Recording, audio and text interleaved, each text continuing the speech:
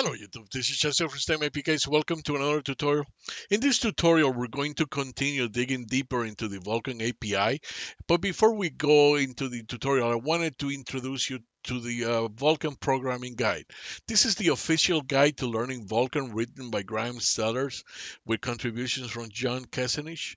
It's a very good book. This is if you're learning Vulkan, this is a very good introduction in my opinion, and I have it here as you can see, and I'm going to be running some code, some snippets of code that he has.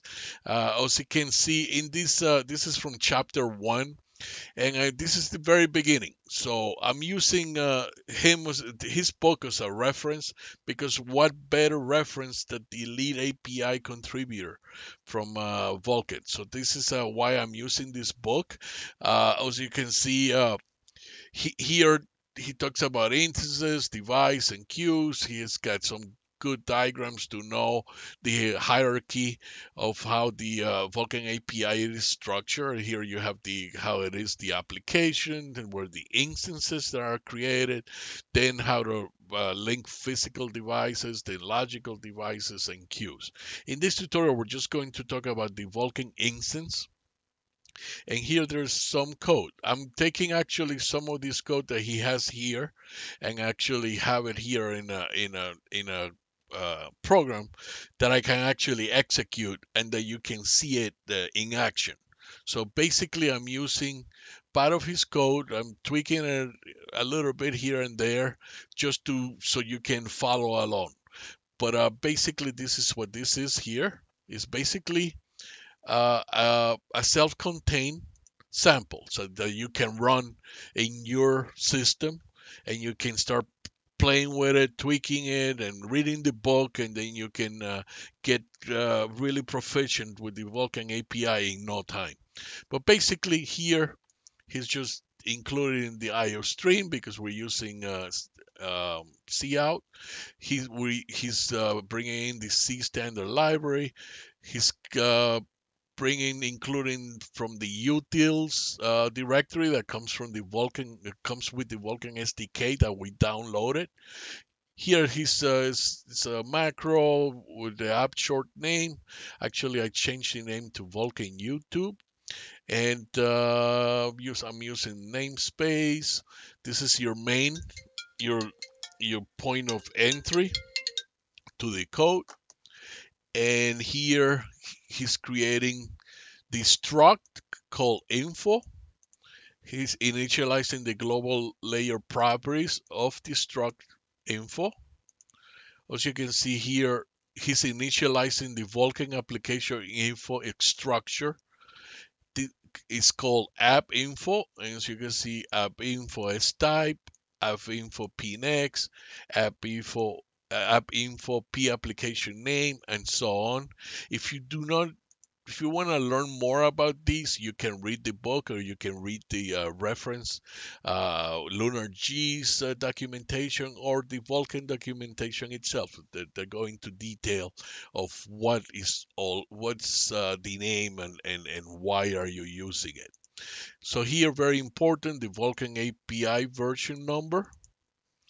Here, as you can see, he's initializing the Vulkan application infrastructure, but here he's initializing the Vulkan's instance create infrastructure. Two different things.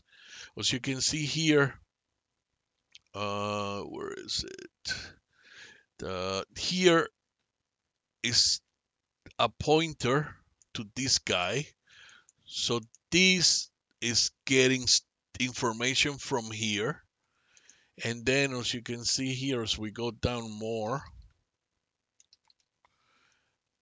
let's go down here when I explain this.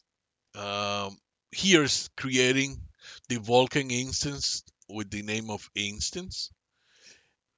Vulkan result, res for result.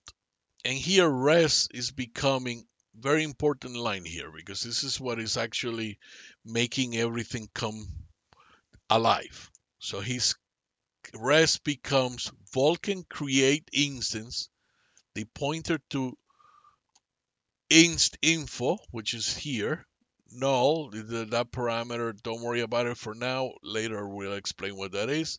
And then another pointer to instance, which is this guy right here. Okay. And here is just basically if it finds errors, let us know. Give us a -1 so we know that we got an error. Here he's destroying the instance, as you can see. Very simple, nothing very complicated. All this is doing is creating an instance and then destroying an instance.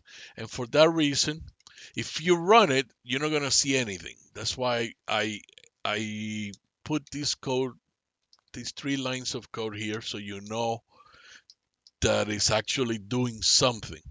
Because that's why some people create windows using glfw, and so you know that something is happening. In this case, I'm just using these 3 lines of code so you know when it's created, when it's active, and when it's being destroyed. So we have just created a Vulkan instance name, and it's going to give you the name. Here is whatever name says hello from Vulkan Lander, and here I'm just destroying. We have just destroyed the Vulkan instance where Hello YouTube lived.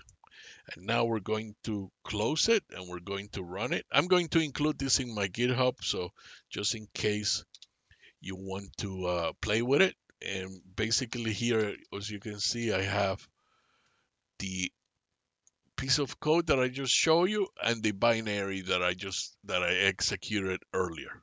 So now to execute the binary, we go instance, and there it is. We have just created a Vulkan instance named Vulkan YouTube. Vulkan YouTube says hello from Vulkan Lander. This is where it's active, where it's live.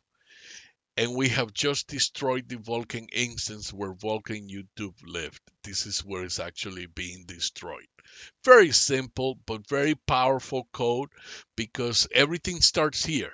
In the next tutorials, we're going to be linking physical devices, logical devices, queues, and so on, how to do application validation layers and so on. But this is just the beginning. And in the next tutorial, I hope you join us. This is the end of this tutorial. If you like this tutorial, please click the like box and subscribe to my channel. Follow me on GitHub, and I will see you next time with another tutorial. Take care.